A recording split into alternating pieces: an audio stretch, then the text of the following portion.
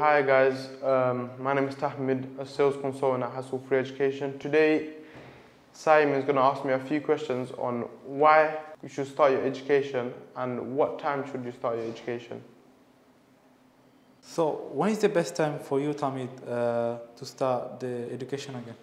At any age, with qualifications or without qualifications, all you need to do is give us a call. Why do you think education is important in life? Why education is important. So for example, it can guide you through your dream job or something that you really want to do in the future, and you can earn a lot of money from getting a degree. Tahmid, how should people get motivated to get back to study? Okay, cool. So you can get motivated by just your mind. Like, you need to think of what you're going to do in the future, and just if you go through a degree and just focus, basically. What's the benefit of getting back to the education? Very good question.